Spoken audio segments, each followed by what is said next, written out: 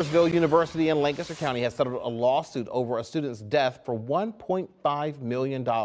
According to our partner LMP, Millersville does not admit liability, but wants to avoid future legal costs in the case of Carly Hall, who was strangled and beaten to death in her dorm room in 2015. Her boyfriend, Gregorio Aristieta, was convicted in her death and sentenced to as many as 40 years in prison.